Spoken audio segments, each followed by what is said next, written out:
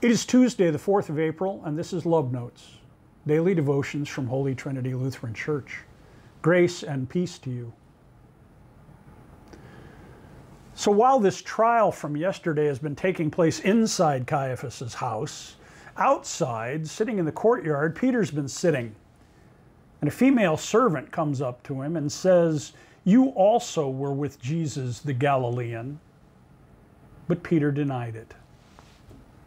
Number one.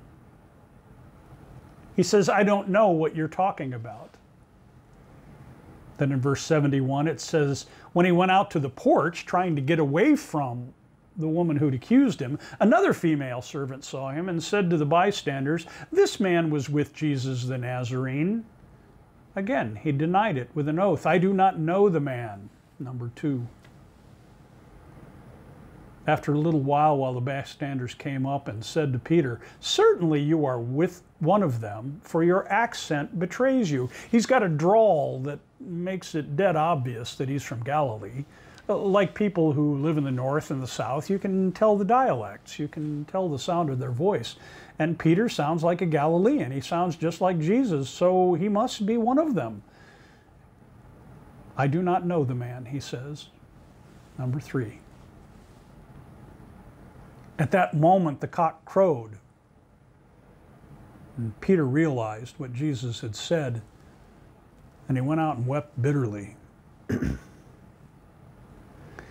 Compare this to Jesus in the garden, who 3 times withstood the temptation to let God rescue him, to just ignore his call, to do whatever it was that was anything but the cross.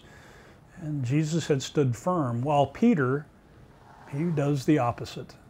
The innocent Jesus has been condemned to death, and now the guilty Peter, well, he's saved. And there's the crux, isn't it? That while Jesus in innocence is condemned, the one who denies him is saved. And that's me and you, isn't it? We deny Jesus, we betray Jesus, we ignore Jesus.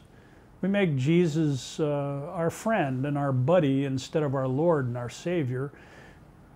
We can go long periods of time without having one thought about Jesus, and yet he still is condemned, innocent, while we, guilty, get away with everything up to and including murder. You see, Jesus came to save us from ourselves, to show us that there is another way of being in the world, to offer us a way into the kingdom of God, of peace and justice and mercy, instead of the way of the world, which is betrayal, denial, fear, and death. Peter is the example of how we struggle with which kingdom we want to live in. Whether we will stand up and take the risks to follow the one who brought the kingdom, or whether we will acquiesce and live in this world with all of the things that it brings that are dark, forbidding. May we choose well, and may we not deny him. Let us pray. Holy God, before the cross and all the crosses that come to us in life, we must choose. Do we own up to our Lord and claim him as ours, or do we deny him and take the path of least resistance?